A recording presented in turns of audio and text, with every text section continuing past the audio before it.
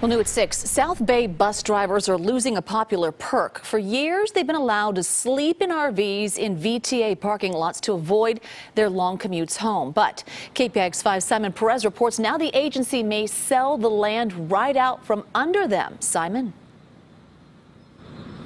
Juliet, this is the VTA Cerrone yard here in North San Jose. As you said, this is where they do maintenance, where they store vehicles, but it's also where employees stay in RVs during the week. Those employees say it's just too far to go back and forth from places like Sacramento, so they stay here. But the VTA says that program has to end. It would rather spend the money on transportation, not housing.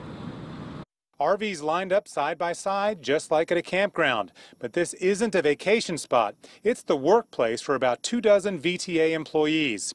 These are their temporary homes parked at the VTA's Cerrone yard during the week because it's too far to drive to their permanent homes. Some live in Sacramento, 2 hours away.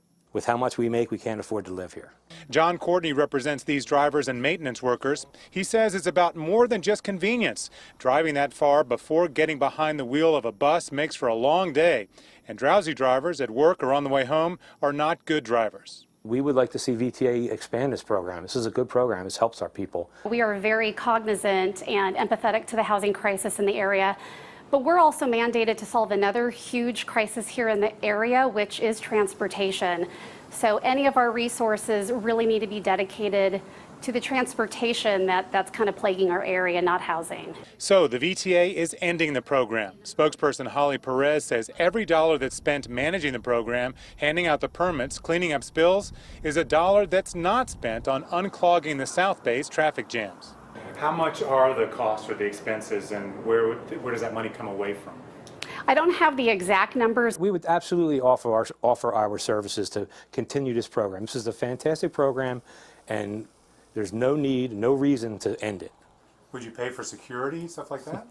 Everything's negotiable. The VTA does not have a specific end date for this program. It says everyone who's here right now can stay, just no new employees can move in. In San Jose, I'm Simon Perez, KPIX 5.